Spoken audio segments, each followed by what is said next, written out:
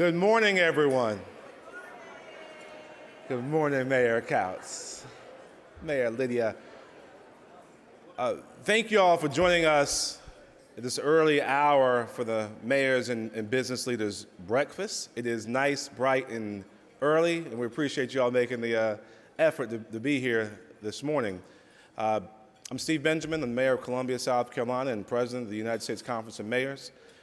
Mayor Carolyn Goodman, our fantastic chair of the Mayor's Business Council from Las Vegas, is unable to attend this year's meeting, so in her absence, I'm pleased to preside over today's breakfast. To get us started, I'd like to thank Wells Fargo, again, a great member of our Business Roundtable and sponsor, for sponsoring this breakfast, please. And now I'd like to welcome to the stage my friend, the CEO and Executive Director of the United States Conference of Mayors, Tom Cochrane. Tom, fantastic job you guys are doing, pulling this all together. It looks awesome. Tom Cochrane. Thank you, Mayor. Welcome, everyone, for being at our Business Council breakfast. I just wanted to make 2 or 3 housekeeping announcements. Number one, Mayor Walsh has invited us to join him today in Boston Pride March. It's going to be a big march, but we're going to have our march inside the big march.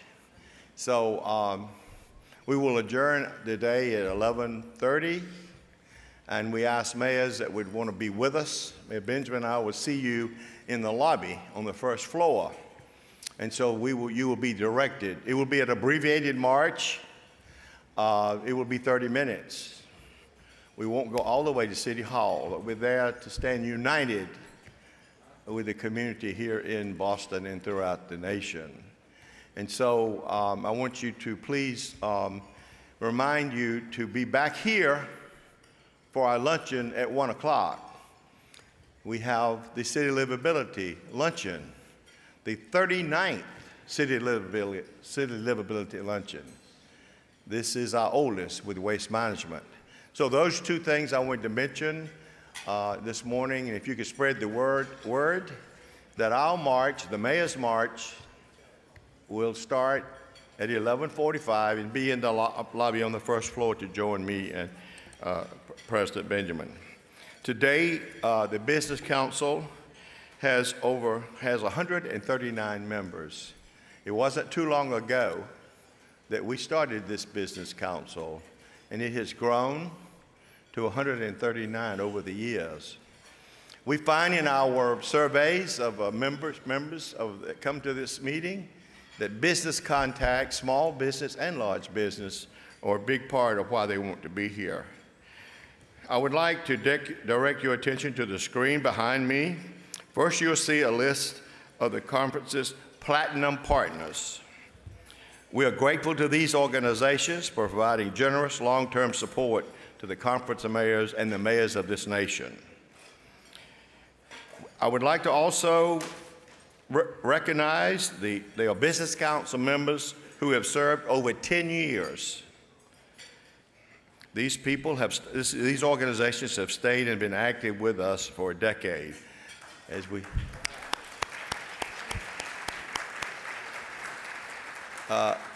Thank you for sticking with us, and just stay stuck, because we're going to keep going with this great president we've got. It's just begun. Then we have a listing of our new members, 17 organizations that have joined our Mayor's Business Council since our January meeting in Washington. So welcome to all the new members of the Business Council.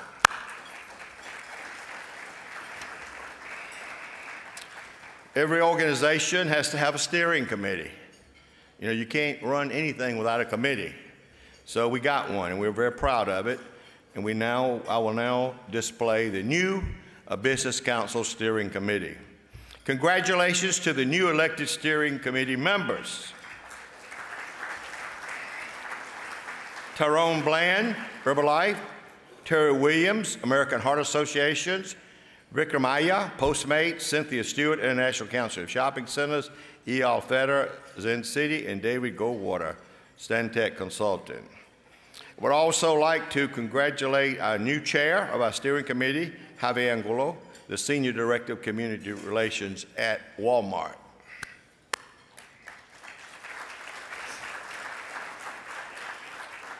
We have today the co-chair of the Business Council, and I'd like to call up our Business Council Steering Committee co-chair, Amy Currington of CGI, for a few remarks. Amy?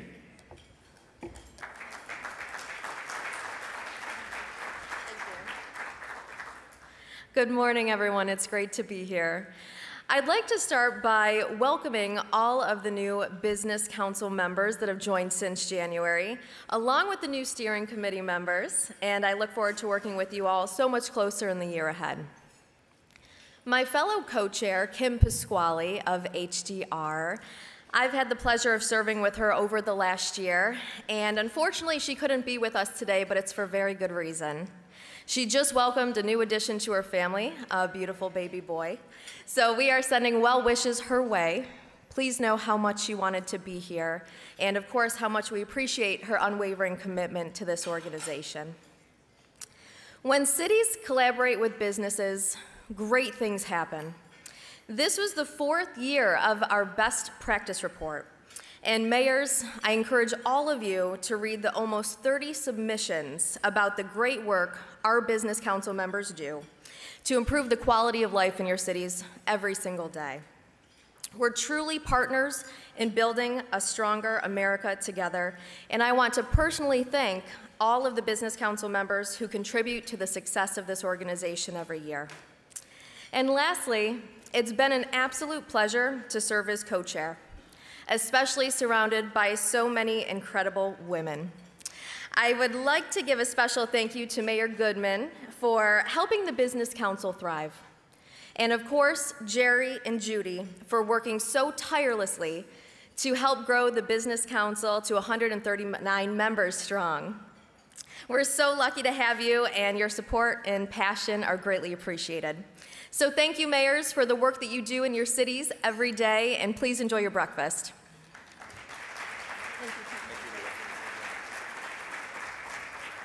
Thank you, Amy, for your continued service. We look forward to the coming year with your leadership. And I wanted to also just amplify a little bit of the best practices report. 26 Business Council members have submitted their best of the best this year, and this report will be available at the Conference of Mayors to members for the next couple of weeks, and will be mailed out to approximately 1,400 mayors throughout the United States. And we want to thank all the 26 members that participated in this report, and a special shout out to the former chairs of the Business Council, and to the one and only Doug Palmer, who was a mayor, who was president of this organization, and who it was his idea, I think with Mr. Pepper from Walmart, to have this, Walgreens, to have this report.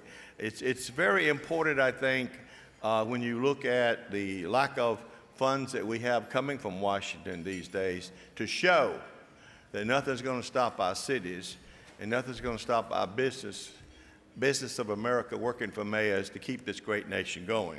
So with that, I'd like to turn it over back to the great president, Mayor Steve Benjamin of Columbia, South Carolina.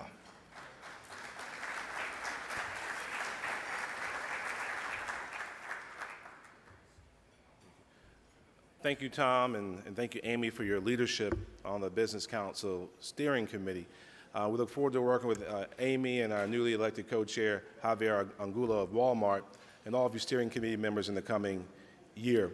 At this time, I want you to join me in welcoming to the stage Wells Fargo's Martin Sundquist. Martin has been a regular here, and through Wells Fargo, a fantastic supporter of the U.S. Conference of Mayors. He's the Senior Vice President of Customer and Community Programs and the head of Wells Fargo's Housing Foundation at Wells Fargo Home Lending. In this role, he oversees national philanthropic initiatives, community outreach, military team member support programs, and the integration of sustainable homeownership programs across home lending, Wells Fargo affiliates, and the Wells Fargo Bank. Martin, it's your time, brother.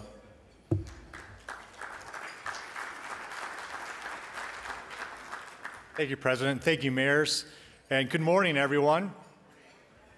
I'm Martin Sundquist, Executive Director of the Wells Fargo Housing Foundation, and it's my pleasure to be here with you today to connect with you and share some of the work that we're doing and hear the great work that you are doing in your communities. Specifically, I want to share with you about our Neighborhood Lift programs and how they are one of the more effective ways that we are working in communities across the country to help people enter into home ownership. So as I introduce the program to you, let me first talk about the components of the program. First, we provide down payment assistance, and this is a forgivable grant that's made to a consumer to purchase a home. Second, we provide grants locally that help with sustainability and neighborhood revitalization efforts. And third, we provide home buyer education. In fact, home ownership counseling is one of the requirements to get a down payment assistance grant. So across America, more than 17,600 individuals and families have become homeowners because of this program. And to date, we've been in 59 markets across the country, soon to be 60, which I'll talk about in a moment. And some of you in this room, I think, have seen this program in action in your communities. Before I share more about the program, I want to just share a brief video with you, and we'll hear from a family who's been a part of this program. So let's roll the video. Come on, come on. Ever since moving to Arizona, Amanda Nash always lived in apartments. And being a renter, you just definitely don't have that stability. Good girl. And so I really wanted to be a homeowner. I put it on like the list of things to do. It didn't really seem possible. I just thought we were dreaming. Until Amanda learned about Neighborhood Lift. The program was created by Wells Fargo and NeighborWorks America, a nonprofit dedicated to stabilizing communities. Lift programs have created homeowners across the U.S. NeighborWorks America works with local nonprofits like Trellis in Phoenix on home buyer education and other services.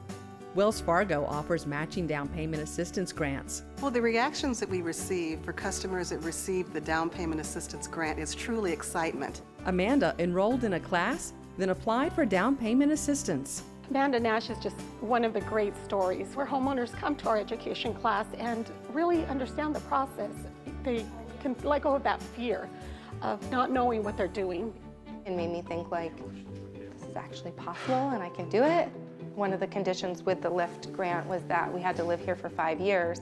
And I was like, yes, I can't wait to live someplace for 5 years. Hi, Miss Nadia. Having that grant just really helped put us in a position where we could buy a home in a better neighborhood that was still affordable.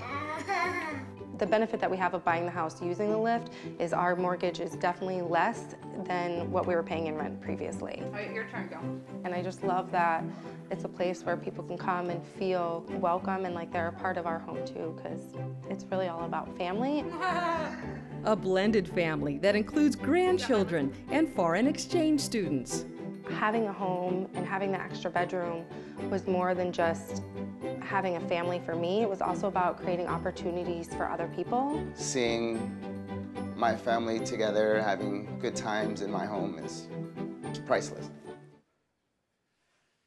All right, well, thank you.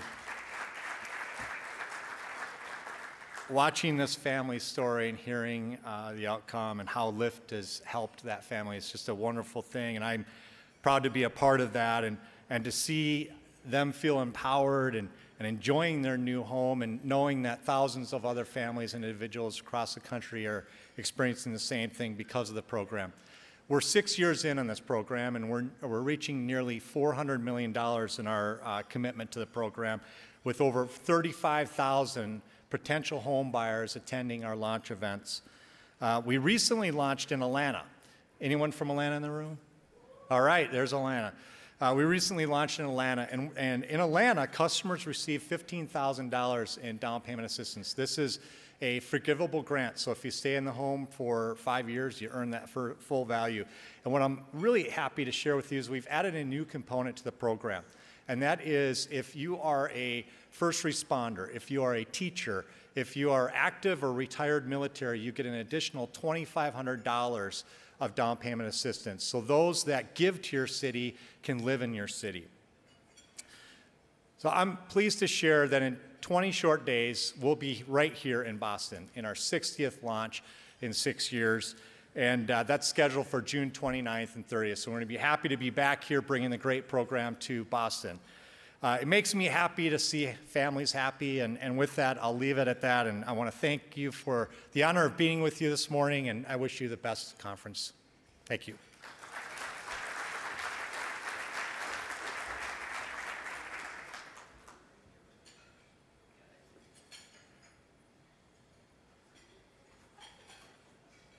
Thank Martin, thank Wells Fargo.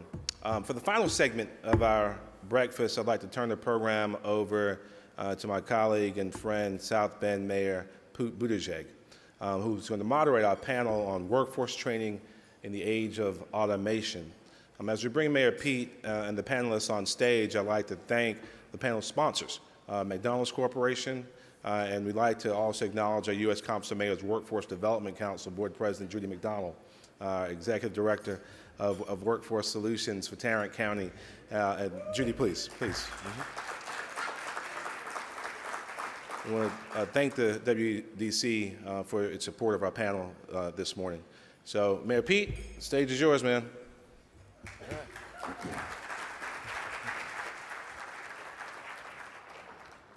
Good morning. There is any doubt that mayors are the level of government where the most energy and problem solving happens. Let it be settled by the number of people willing to be discussing these issues at this hour on a beautiful Saturday. My name is Pete Buttigieg. I have the privilege of serving as mayor of South Bend, Indiana, and also as chair of the U.S. Conference of Mayors Automation Task Force. And we've been looking forward to this morning's plenary panel discussion on workforce training in the age of automation. I want to begin by pointing out this is going to be an interactive session, so this is one case when it will not hurt my feelings if you are paying attention to your screen. We are working with Slido.com, and if you haven't already logged in, we invite you to do so now. The website is linked if you're on the USCM app for this convening, or you can just go to a browser and key in Slido.com. I think SLI.do will also do the trick. There's a code, you can see the hashtag on the screen somewhere, that's USCM 2018. And when you key in that code as you go to slido.com, it's going to kick you to a page that we'll be using to begin answering and asking survey questions through this website on your devices as we go. And you'll see instructions on your tables as well as on screen. So let's get underway. We're going to be examining today the future of work in a rapidly changing economy as innovation, automation, and artificial intelligence fundamentally alter the ways in which Americans work. This is a kind of technology that has very quickly moved from the stuff of science fiction to our everyday lived experience. We're using it in medicine to read x-rays and MRIs, and in the financial sector for stock trading. Soon, AI will be found touching every industry and in some way, directly or indirectly, every job around the world. And as we're already surrounded by smart machines running on incredibly powerful self-learning software programs, we notice that technologies that didn't even exist 10 years ago are now taken for granted. So this brings me to our first question. Hopefully you've been able to queue up Slido on your device. And it is this. We'll give folks a minute to respond. Which of the following technologies are most transformative? Ride sharing, digital assistants, or self-service kiosks? And I'm just going to go ahead and vote and invite you to do the same.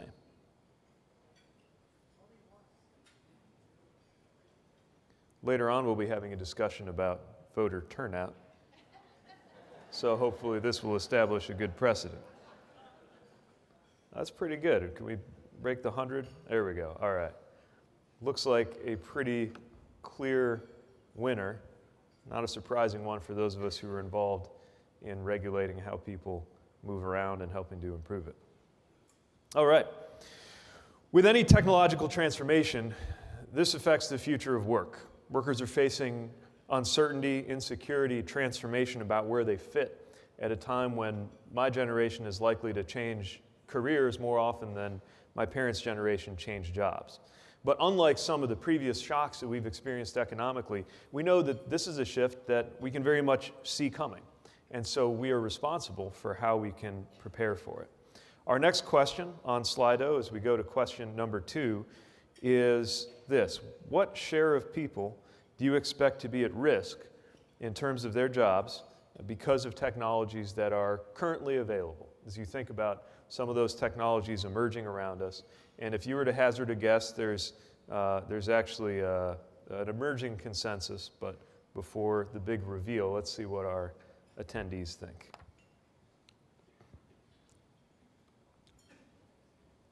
Look at that turnout, already into triple digits. All right. Consensus around 35. Give it another minute or two. I had an encounter with an automated maitre d' recently in Los Angeles airport, and it got me wondering how long before somebody develops an automated mayor. Hopefully that's a little further off. Looks like the consensus of the room is forming around 35%. If you do a scan of the literature around this and the reports that have emerged in recent years, the number's actually converging around 50% or higher. As leaders of our nation's cities, we have to prepare our residents for this coming change. We cannot offer false promises about turning back the clock. And as some jobs are fading out of the marketplace, we have a responsibility to prepare our workers to navigate what comes next. Those who succeed in the phase to come will not necessarily be those who have to create new machines, but those who can figure out what to do with them. And by instilling a culture of lifelong learning and training opportunities in our cities, we can make sure that in an age of intelligent machines, our residents can continue to find their place. But if we don't deliver, many will struggle, especially our most vulnerable residents with lower levels of income, education, or skills. Which brings us to our next question. How many people in this room, and how concerned are you, I should say, about the ability of low-wage and low-income workers to support their families being impacted by artificial intelligence and automation? Cue up the next question. There we go. All right.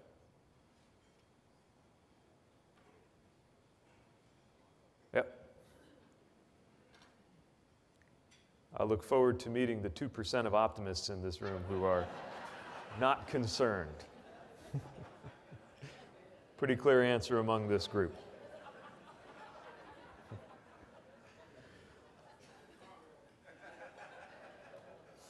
All right, well, those 2%, feel free to go fetch a cup of coffee.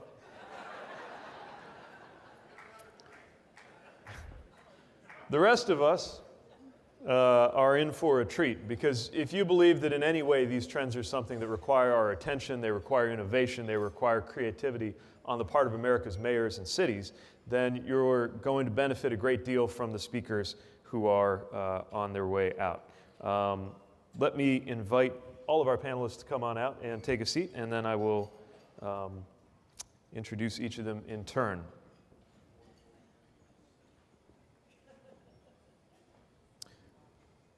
Our first presenter is Seattle Mayor Jenny Durkan. Mayor Durkan is the 56th mayor of Seattle and is the first woman to lead the city in nearly a century. One of the cornerstones of her administration has been ensuring that Seattle's young people are prepared for the jobs of the future through her family's education, preschool, and Promise plan. She is working to close the opportunity gap in her city to make sure all of her residents have pathways to good-paying jobs and real economic opportunity. Shockingly, the remarks that were prepared for me do not mention the most important fact on her resume, which is that she is a graduate of the University of Notre Dame. Just one of many reasons that we are lucky to hear her voice this morning. Mayor Durkan.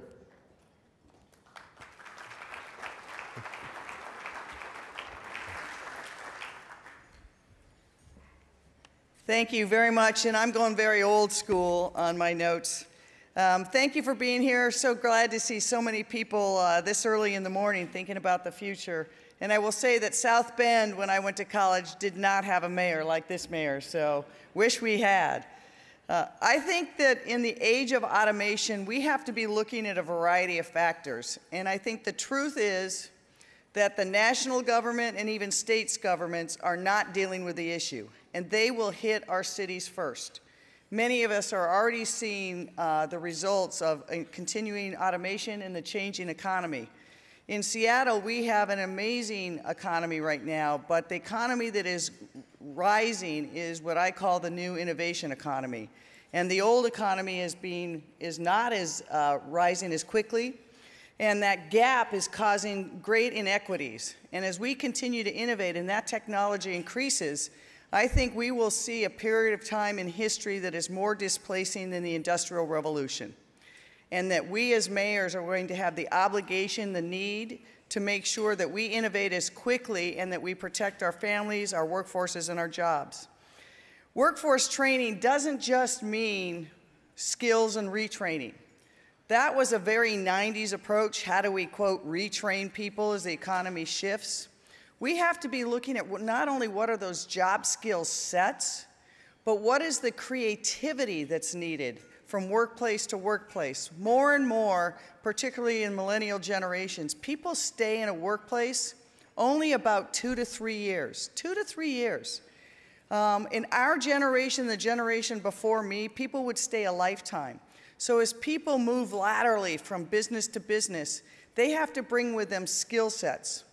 We also know they have to bring with them benefits, because as we are increasingly going to what's called the gig economy, and people move and don't have the benefits of the last economy, we will see displacement in all of our cities, because they will come to the end of their careers or in between jobs, and many of them will need the services that we know fall upon our cities.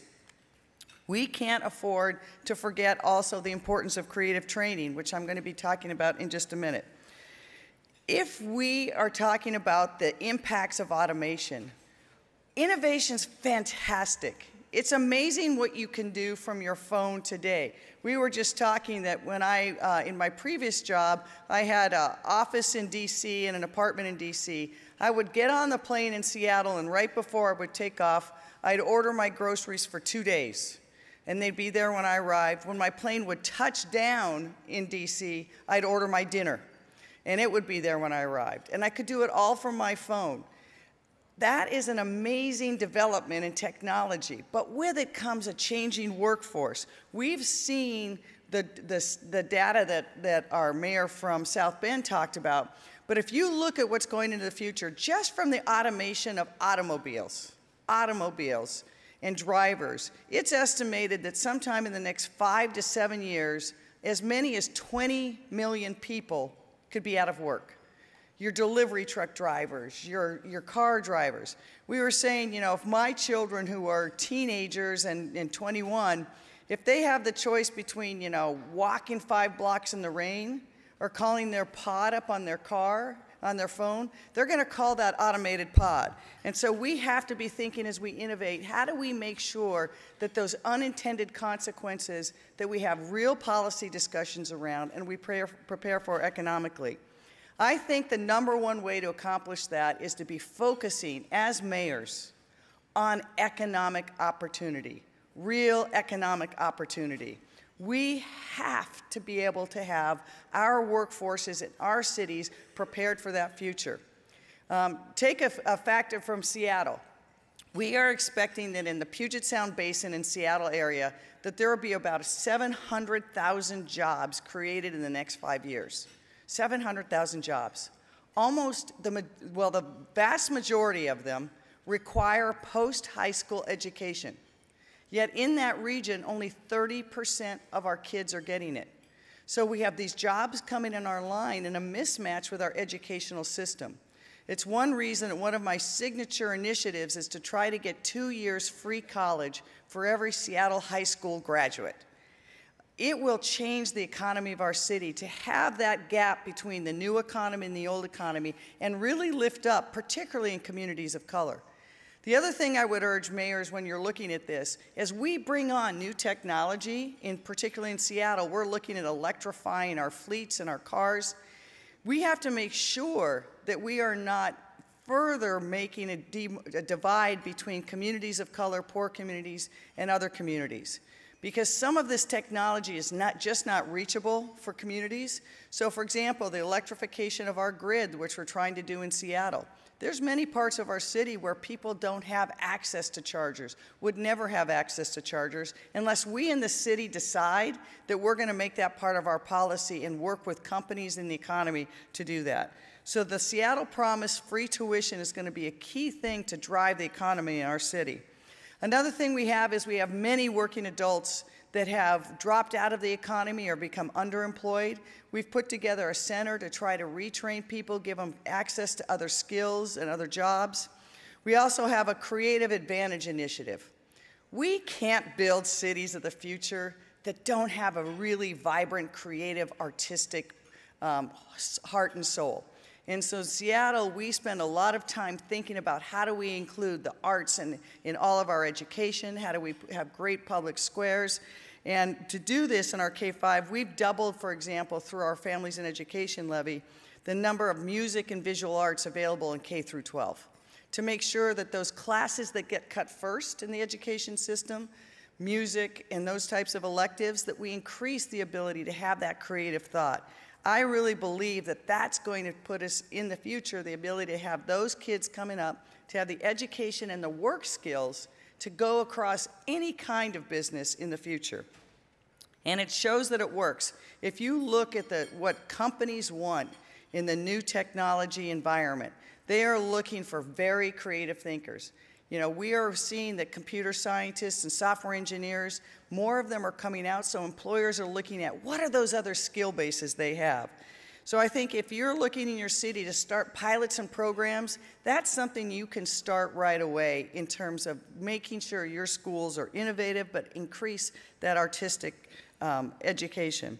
We're also thinking about how do we optimize ourselves as a city, as an employer. And so you can look across your city and your enterprise and think about how are you using technology and innovation? How are you making sure that your workplace is one that's really equity driven? Are you making sure that people of color and women are having an equal opportunity in your workforce? And are you constantly innovating to be not just more efficient, but to deliver better services for your city? It is difficult. I'm sure everyone is like Seattle, where the budgets that the government has pale in comparison to private industry and the ability to innovate. Sometimes they joke in my office that the best way to get the computer systems working better is to feed the squirrels that keep them running. But we can all do better. And if we look down the road at what that new economy is going to look like, cities have to lead. We have to be the ones that are driving it because we are the ones that deal with the consequences when it doesn't work. If you look at every city today and the challenges we face, in one way or another, it's because we're trying to catch up on something, either in our workforce or our infrastructure or our inclusion. That's why these 3 I's for this conference. So I'm looking forward to the panel discussion. Thank you very much. And the next speaker, do you introduce him or do I?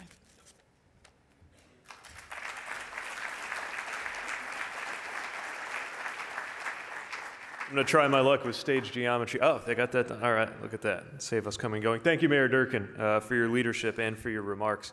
Our next panelist is the Chief Communications Officer and Executive Vice President of Corporate Relations for McDonald's Corporation, Robert Gibbs. Robert leads McDonald's corporate relations teams, including corporate communications, government relations, and external communications. And if he looks highly familiar to you, but you can't quite place him, just substitute in your mind that lucite podium for that of the White House briefing room, and you'll remember his days informing America as press secretary for President Obama during his first 2 terms, where he served not only as the voice of the administration, but as a valued advisor to the president on policy and political matters critical to the administration. We've been looking forward to hearing from him. Please welcome Robert Gibbs.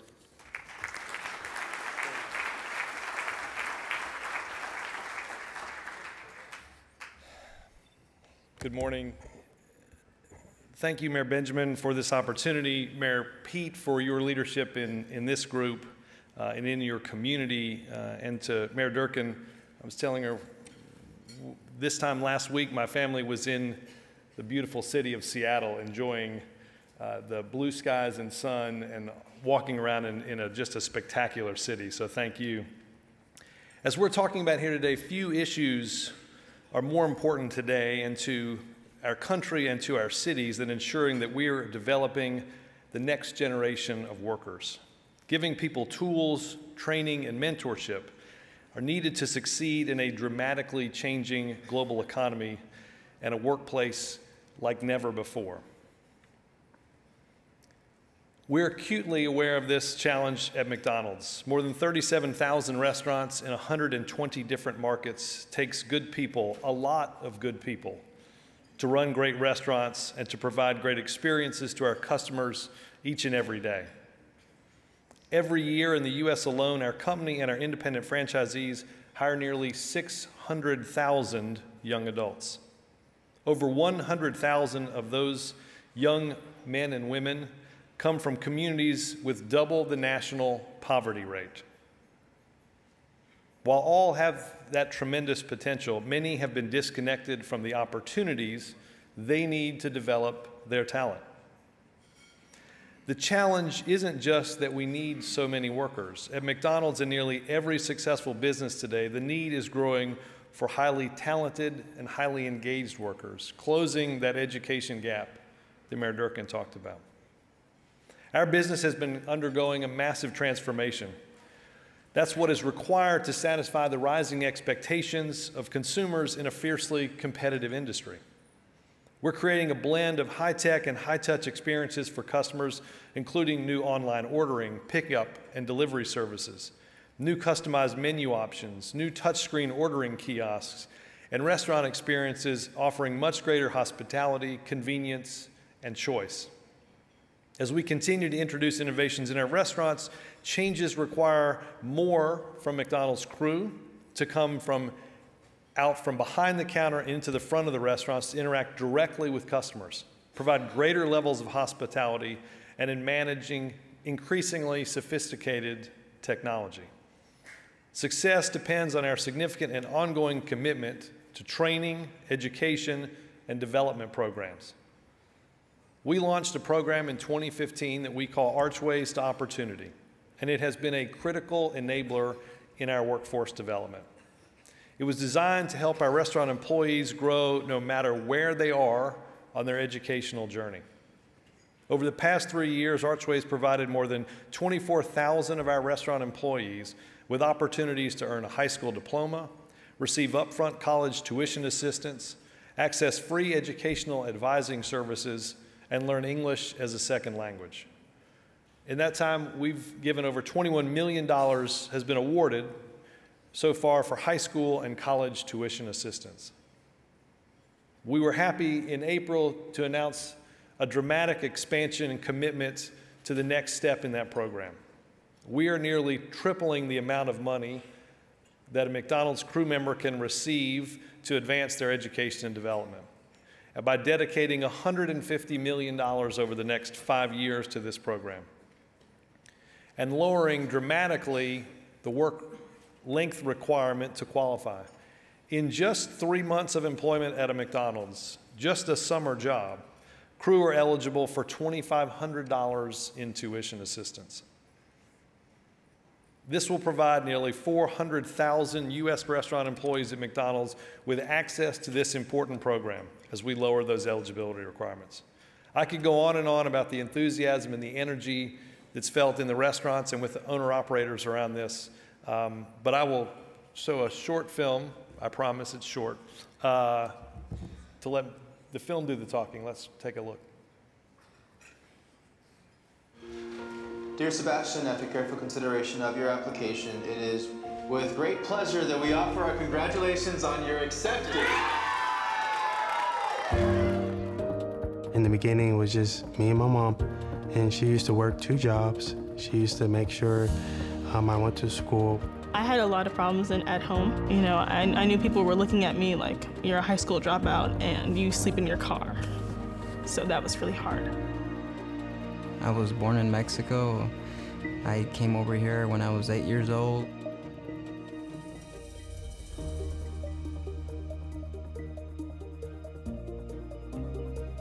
McDonald's, it teaches you a lot of people skills. Overall, it just helps you grow as a person. After you go through all the training, they teach you the skills that you need to learn. You become very proficient. You know, when I finally graduated, I was like, now I can go to college. I just dream of a bigger future for myself. All of that did start with the online high school diploma. It's crazy.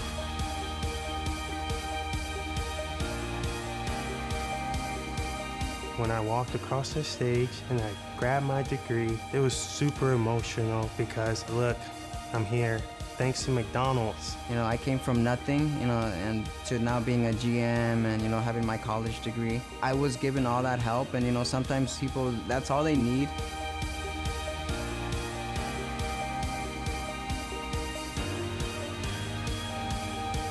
I feel really hopeful about my future. I feel like I can really achieve anything.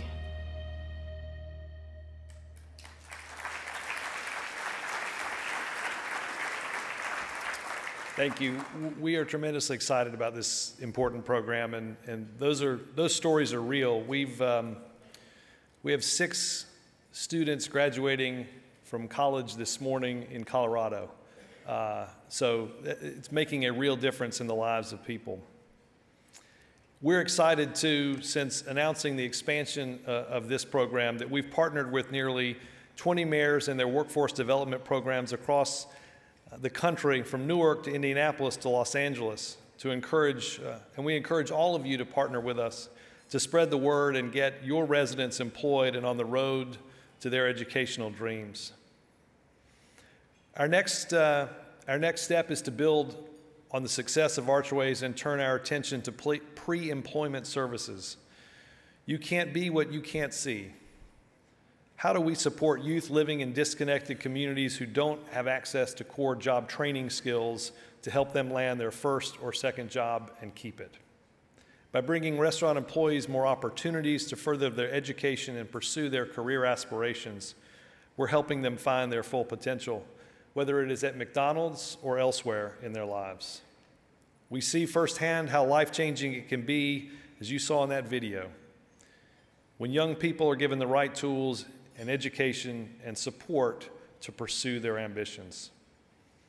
We're excited to continue to build on the success of Archways to Opportunity by providing those tools, that training, that advancement to our restaurant employees and communities throughout the country in order to prepare them for the hopes and opportunities and challenges of the economy of tomorrow. Thank you.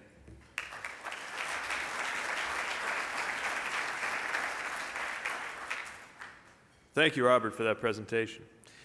Our third panelist is Vikram Iyer, my friend and a vice president of global public policy for the on-demand technology platform Postmates.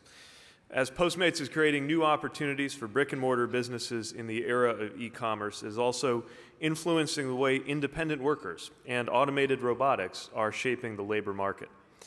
Iyer helps lead the legislative, regulatory, and policy discussions at federal, state, and municipal levels that are impacting the future of work and the on-demand industry. He's here to tell us more about Postmates, and we hope to spark more dialogue among the mayors here in this room. Vikram, thanks for joining us.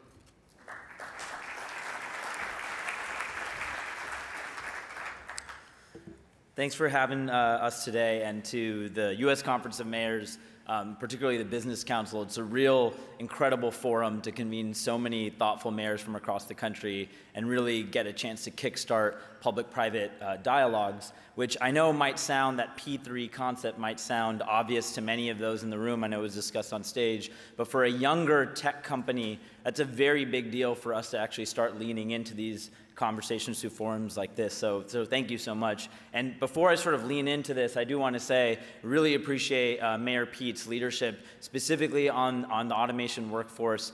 Been very moved by his thinking around this. Mayor Durgan, we know that the city of Seattle is constantly tackling sort of at the state of the art of policymaking, housing challenges, transportation challenges. So it's just an honor to be on stage with you today. And Mr. Gibbs, that was an incredible workforce investment announcement, and it's also an honor to be on stage with someone who actually could stand at a podium longer than an hour at a time and deal with the press, so appreciate that.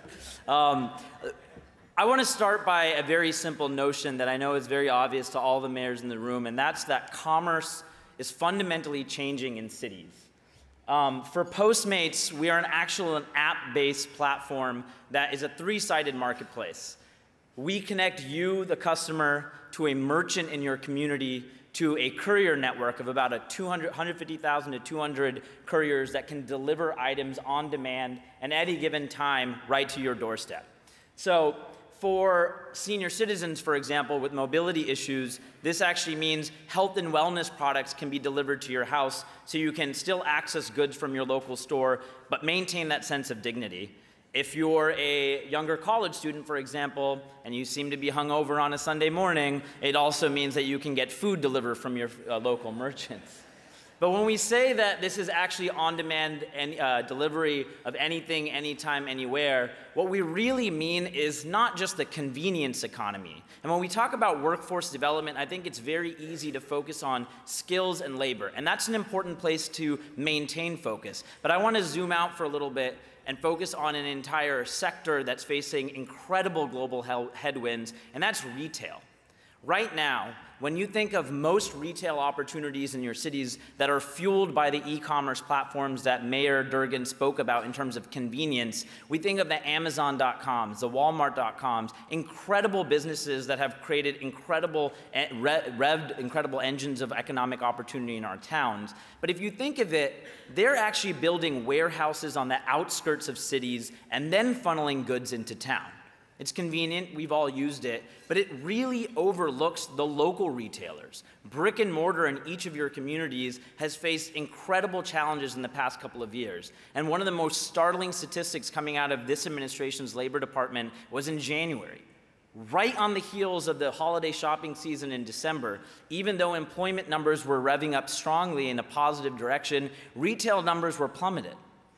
Mayors know this all too well. So what we at Postmates actually do is instead of building that city to warehouse outside of a city, we treat the entire city as a warehouse. We index the product offerings of businesses and what's sold within those businesses, and then we connect them to a warehouse-like distribution platform. That's a matching algorithm that allows them to access new customers. That's a mapping algorithm that allows them to extend the reach of their sales far beyond just anyone locally in their neighborhood. And it's that vast courier network of 150 to 200,000 couriers delivering in real time. That has really, really material economic impacts for a brick and mortar retailer, a corner store, bodega, even the local hardware store. Because now all of a sudden, instead of getting your light bulbs or plungers or any other household essential items from a major e-commerce platform, you can actually buy it in your community. And that brick and mortar retail story is what's fueling our vision of what workforce development ought to look like when we talk about the future of work and the on-demand economy. I want to actually dig into where, from a policy perspective, we see the biggest elements of ability to work with mayors. But I want to just animate a quick story. And that is that even though our customer base seems to be a more millennial, a more lazy, more convenience-driven economy, when you think about the notion of 18 to 34-year-olds purchasing at a high rate, we've also seen an incredible distribution for those that are growing with the 54 and above demographic, which actually indicates this notion of younger families and older families starting to realize that time is purchasing power, and being able to connect to those communities is quite incredible. So if you can actually retrieve Chick-fil-A on demand, mattresses on demand, even moisturizer and lotion on demand, that might mean that the EPA administrators are target demographic customer too, but it actually means that there's a way in which commerce is moving in cities in this very, very incredible way. And that has actually created massive economic activity for us. In the last year, $1.2 billion worth of goods in 2017 alone were sold by local businesses in 300 US cities. That actually resulted in a 3.7 times increase in sales for those brick and mortar merchants as compared to those that didn't use on-demand delivery. And that created a follow-on economic impact of about $6.6 billion in that economy. And that's really important because this isn't just about our company, Postmates. This is about a lot of on-demand economy partners that are out there. For every dollar that's spent ostensibly through that app, that has a ripple effect that allows, at least for our company, about $18 more in additional spend. Because now all of a sudden, storefronts are processing more order volume. What was typically just confined to the square footage of a dining room for a restaurant, now their customer base extends far beyond that. Customers on the other side of town are now requiring them to hire more to just maintain that order volume, which means increases in jobs, increases in storefronts, and that follow-on expanded tax base ripples throughout the economy. Now, if you take a look at this at a city-by-city level, we're particularly proud of what this has meant. For even a city like Seattle, we've been able to see a 3 times increase in sales for on-demand partners. In Los Angeles, a 10x increase. In Phoenix, an 8x increase. And as we continue to lean into this on-demand economy, we're actually really proud to not only ensure that the couriers that are delivering on our platform are making 153% more than federal minimum wage, but we're also proud that last year alone they earned over $216 million. And this is really, really important to us because if we found that a 3.7x increase in sales for brick and mortar retail can help rev the engines of those local economies, today we're proud to announce that we're starting to expand our reach beyond those 300 cities. We're going to, Mayor Benjamin, who kicked us off this morning, we're going to Columbia, South Carolina. Soon we'll be trying to map out our space in Cleveland, in Cincinnati, in Baton Rouge, in Anchorage, and what we need from mayors is actually an understanding of where are those isolated businesses in your community? Are there those small businesses and merchants who maybe an older generation and don't know how to get on a platform like ours in the same way that they may not know how to register a business on Yelp or Google Ads? This is a really, really key component for any young tech company, so that way we can understand, are there geographically dislocated regions in your community or food deserts that we can plug our app and our courier network in to figure out a way to actually service those goods and bring more merchant delivery to your communities. And if any of you guys are interested in having us expand in your cities, I would love to talk to you about that. Now, specifically, when it comes to automation and our challenges today, we've actually been testing a recent experiment. As I mentioned to you earlier, our Postmates on average are earning about $18 per hour. It's, not the most glamorous wage, but certainly better than minimum wage in most cities. But right now, if we wanted coffee delivered from across the street, a Postmate courier would bring that to us in this hotel.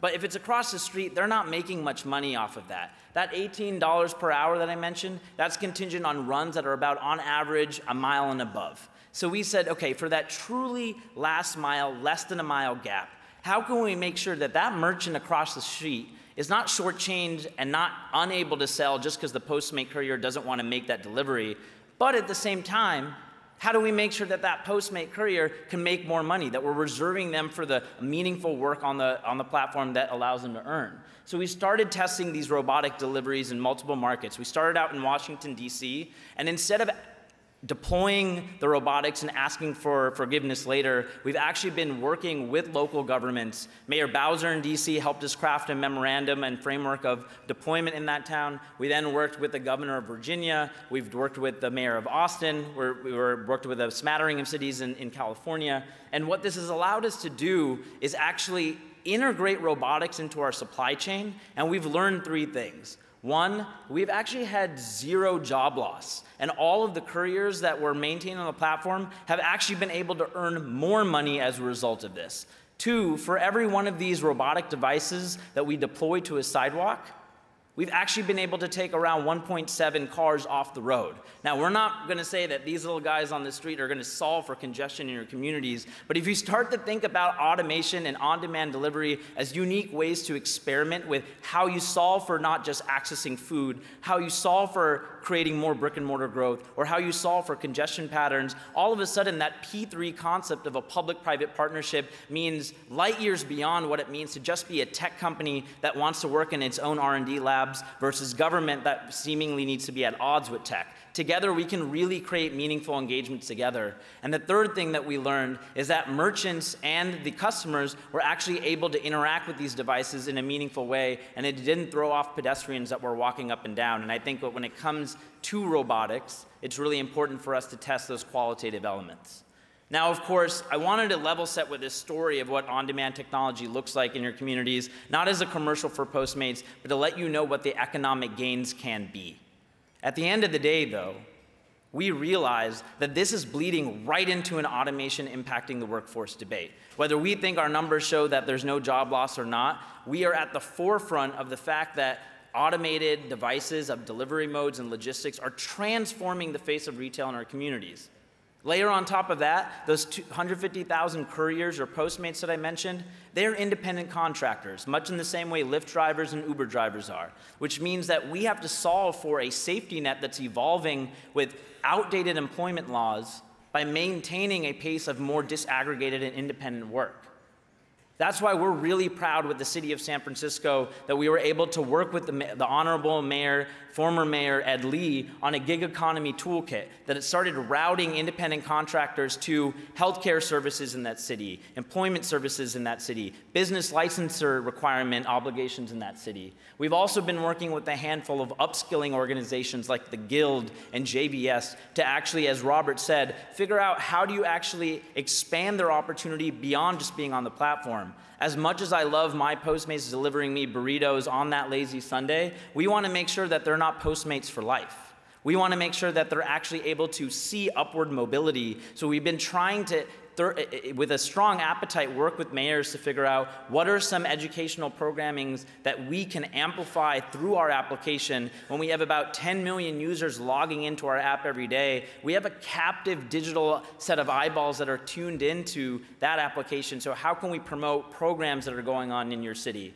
We've also been able to work with the city of LA and the city of San Francisco on apprenticeship programs where we onboard individuals that maybe don't have a fancy computer science degree from Stanford or Harvard, but are actually able to be brought on board at a tech company like ours and learn skills on sites. And we've actually worked with veterans organizations like Swords to Plowshares because unbeknownst to us, Navy vets and Air Force vets are incredible at operating fleets of robotics. And since that's a new working product class for us, that's a new job class that we're able to hire.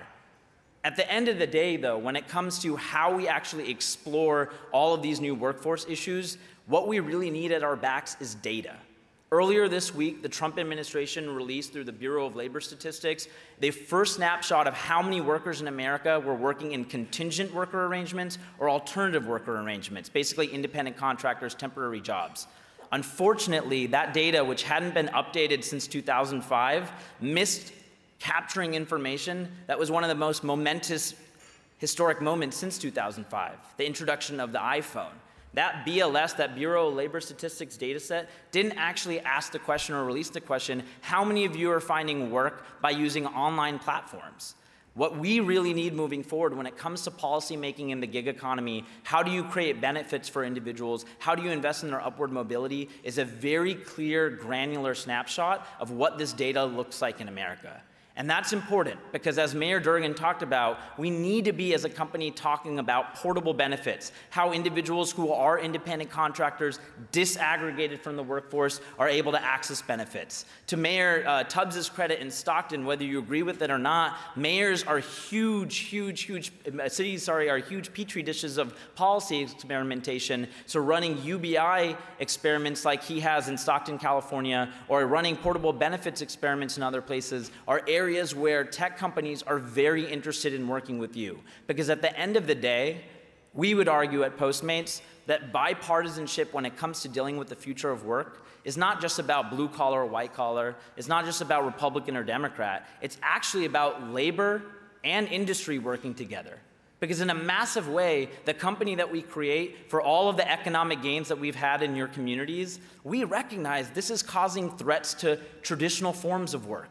There are debates about what the future of work looks like because there's a misunderstanding of what the dignity of work will mean tomorrow based off of what we know the dignity of work has meant today. That means that labor and tech have to work together. We have to work with mayors, and we have to make sure that for any of these issues that are policy fixes for the future of work are based off of a rigorous multi-stakeholder process. And I commit to you as a tech company that's interested in this space that to the extent that mayors are willing to work with us and are open to these conversations, we are very, very game to play ball. Thank you.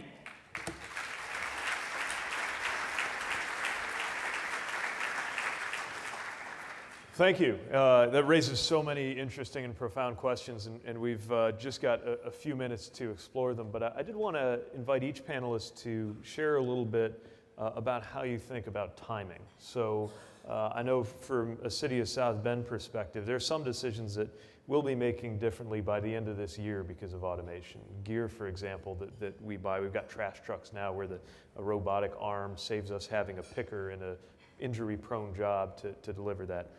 Other decisions that are 50-year decisions about where a train station ought to go, where the right answer might become different because of a technology that really hits the ground in 10 years or 20 years. So since we have this opportunity, we've got a fast-growing technology company, one of the most recognizable and established American global companies, and a city that's known for looking to the future but has a very rich history. I'd love to know, maybe starting with you, Mayor Durkan, how you think we might start to arrange our sort of short-term versus long-term thinking, and what mayors and those who work with cities ought to think about when it comes to what needs to change today, and what do we need to have in the back of our minds as we prepare long beyond our terms are over. You know, I think it's a combination. I think you have to have the short-term immediate answers you have today. You also have to be thinking about what does that look like in 5, 10, and 15 years. I think the thing we put up on the screen was if you imagine yourself on a rainy Seattle day and you can either walk the 10 blocks to the Sound Transit station, or you can hit a app on your phone and a little autonomous pod just come get you, which would you do? Because we're spending literally billions of dollars to site light rail in Seattle. Fixed lines, stations, and are we going to be agile enough for the future? So we have to not only solve the problems of today, how do we do garbage pickup, but as we build this infrastructure, are we really building for that city of tomorrow? Or are we spending so much money that by the time we're done, it's obsolete in 5 or 10 years? And then we look at AI. You know, will AI take over some decisions in government itself? As mayor, I would have liked to said, you know, Watson, what should we do about the head tax? I didn't say Alexa. I knew that answer. But I really believe that we've got to be looking at that future and looking at the small workplaces and the big workplaces to see what are those immediate things we can do to be more efficient, but what's going to be the impact down the road? I agree with everything the mayor said. I think one of the things that we have to tackle in this space is that you almost have parallel time tracks here, because you've got what is happening with technology and how that's going to change work, and understanding that it will take time to change that workforce, right? So you think about there will be different sort of pain points, if you will, on education and training for somebody that is either, you certainly have post high school or out of high school, that little older age, but then you've got somebody who's just about to come out of high school, and then you've got, 3 and 5-year-olds that are going into pre-K or kindergarten.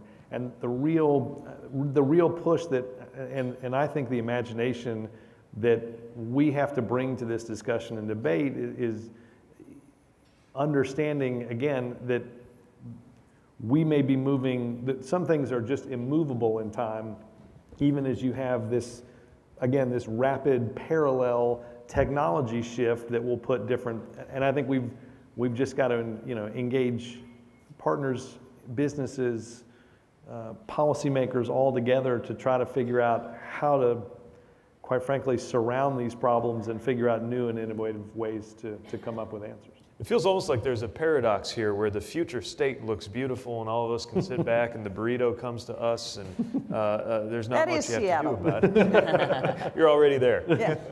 But that transition from here to there is one where it creates a lot of responsibilities for us, whether it's in policy or in the corporate space. How, at the outset, Vikram, of really in some ways a whole new industry forming around you, how do you view that question? I think we have a lot of insight about the state of the art of technology.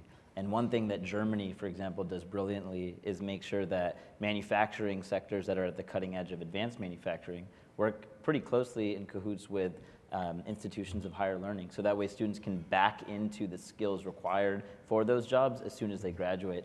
I think the onus is on us on the industry side to really try and invest in that workforce development, to try and extrapolate curricula that could be applied to things like algorithms, things like robotics, and then do our best to share them with cities, public school districts, institutions of higher learning, so that way we can work to invest in that workforce. Makes sense. Along the way. Well, time flies when you are discussing the future, so we are nearly at our close already, but hopefully this has created food for thought. As we go into our other sessions, I'd be remiss if I didn't mention that we'll be having a dedicated discussion about automation tomorrow afternoon. And one of the things that's also clear, and maybe I shouldn't have picked on the 2 or 3% who didn't see too much to worry about, is that automation is also creating jobs. Things are changing, roles are going away, others are going to emerge. There's the famous example, at least famous among people who geek out on future of work questions, of the ATM, which it was believed at one point might be the beginning of the end of retail banking. And it actually led to an increase in employment in retail banking, but of course in somewhat different jobs than before the ATM was invented.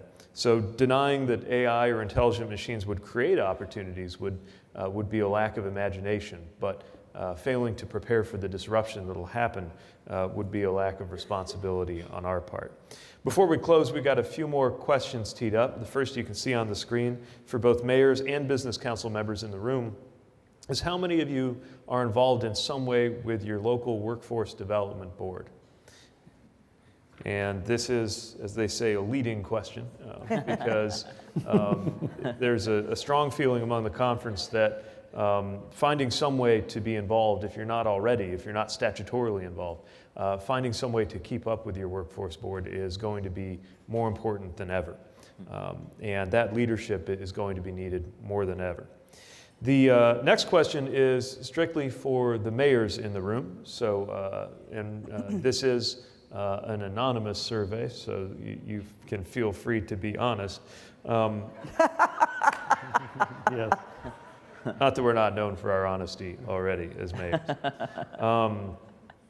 But simply, are you familiar or aware of the work that the U.S. Conference of Mayors Workforce Development Council does? And just in case you are not, we're going to tell you. The Workforce Development Council is an affiliate organization. It's under the umbrella of the Conference of Mayors, and its members shape the future of workforce development through dynamic and innovative approaches, solving the needs of both businesses and workers. So you'll find a flyer on your tables with more information about how to have your voice represented on the Workforce Development Council, and we certainly recommend that you do so, because at a moment like this, this body, we think, has the potential to have a transformative influence on our workforce development in our cities. It is also co-sponsoring the U.S. Conference of Mayors report entitled Technology and the Future Labor Force, which you should also find on your tables. This report, prepared by IHS Markit, is summarizing a lot of cutting-edge research on this topic. And I want to thank Louisville Mayor Greg Fisher, who chairs our Council on Metro Economies and the New American Cities, for overseeing the preparation of this report, and the conference's Workforce Development Council for co-sponsoring that work. A final question for this morning for all participants. Do you know about and are you familiar with your local Workforce Development Board's strategic plan? Again, anonymous survey, so we just wondered. Yeah, that sounds believable. Oh. It's increasing there. Good. Certainly strongly encourage that this is the time to get involved with that, in a great moment where local leadership is going to make a difference. We believe that residents and the mayors who lead them can create a better future through attention to these issues and through the kind of dynamic problem solving that is instinctive to every mayor. So first of all, a big thank you to our panel once again. Durkin and Robert, Mayor Durkin. Thank you to our sponsors for this morning's discussion, McDonald's Corporation and the Conference of Mayors Workforce Development Council, for your support. And with that, we're going to turn it back over to Mayor Benjamin to close us out. Thank you again.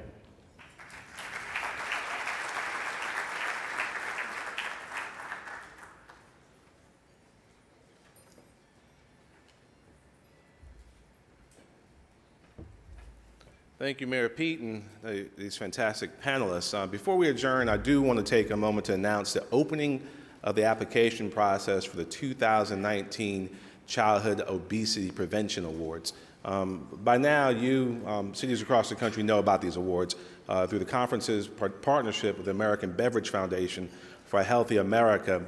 Since 2012, we've awarded more than $3 million in grants to cities across the country. In fact, our own city in 2017, Columbia, South Carolina, received a grant of $120,000 that we've dedicated to gardening, nutrition, and fitness programs to support our mayor's youth sports initiative to make all these things fun for young people. It's been fantastic.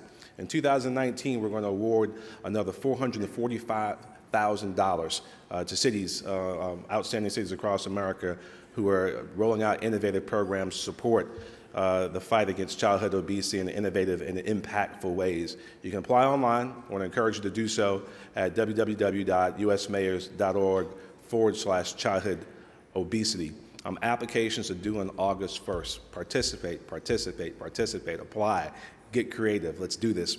To showcase the beverage industry's innovation in bringing Americans more choices, smaller portions, and less sugar, the American Beverage Association is going to host a beverage sampling booth tomorrow from 11:30 a.m. to 1:30 p.m. I did say the American Beverage Association, okay? So I don't want you guys showing up at the sampling booth looking for other things.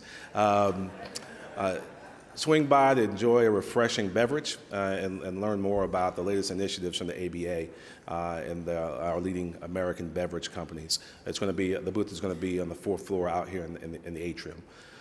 See you all back here at 10:15 for our official opening plenary session. Before then, we're going to have from 9:15 to 9:45, there'll be a bunch of standing committee meetings, hopefully addressing some of the policy issues that some of you may be individually interested in.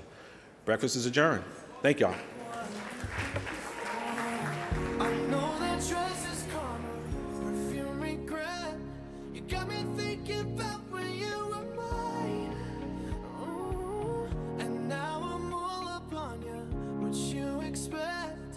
You're not coming home with me tonight. You just want attention. You don't want my heart. Maybe you just hate the thought of me with someone new. Yeah, you just want attention.